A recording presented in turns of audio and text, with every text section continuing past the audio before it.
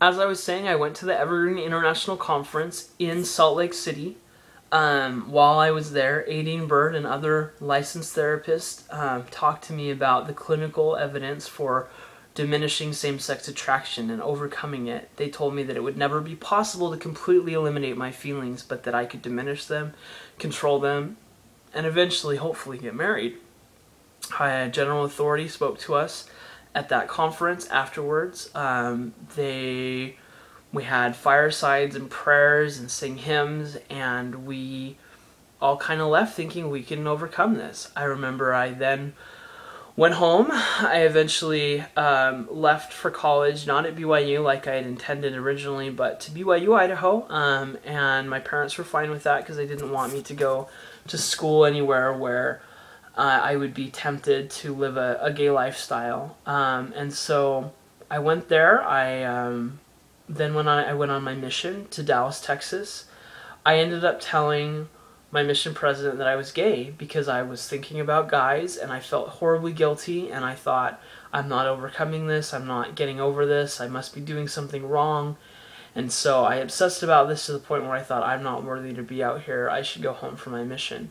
I met with a counselor there, an LDS family services therapist, and he told me that, this isn't an uncommon struggle. In fact, the Savior himself may have struggled with this. I had never heard that Jesus might be gay, and I didn't know what to think. It kind of rubbed me the wrong way, and I just realized that I wasn't going to get any help. I decided to stay on my mission, and I ended up training, and I ended up being a good missionary. Afterwards, I came home from my mission, and I went to BYU.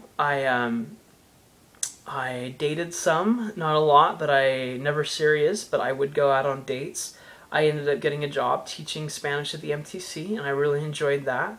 And then about my senior year, I met a girl who I decided that I would date and eventually marry. We had kind of a strange relationship. I broke up after about a month, telling her that I wanted to date someone else who lived in Mexico, who I'd met when I was down there on a study abroad. And then we got back together, and I talked to her parents about marrying her, but then I didn't tell her anything. And then a couple months later, I finally told her, I'm attracted to men. I don't know what to do about this. I love you, I care about you, but I don't know what this means for us. And she said, well, I think we can make it work. I think that we can stick it out as long as you are attracted to me. And I said, yeah, I am. I mean, I enjoy being with you. I enjoy holding you. I enjoy kissing you. I must be okay, So then I moved away. I graduated college, and I moved home to California.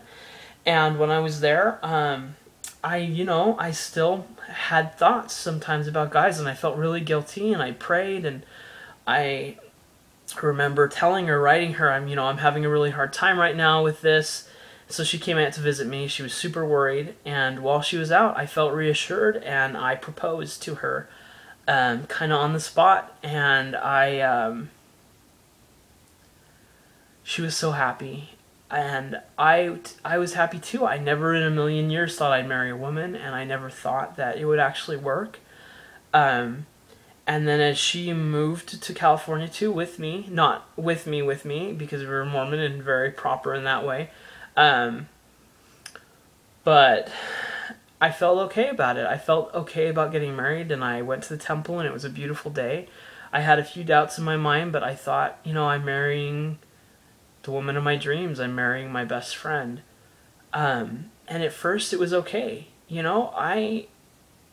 I know okay shouldn't be the words you use to describe like your honeymoon or anything like that, but given how concerned I had been about being intimate with a woman, it went a lot better than I thought, and I cared about her. I enjoyed being with her. We were very close friends, but as time went on, I realized I couldn't really control the fact that I felt the desire to be sexually intimate with another man. I could control if I was going to do it, and I didn't. I was faithful to my wife, but eventually, after enough years, as I noticed our relationship started to decline, we talked about it. I realized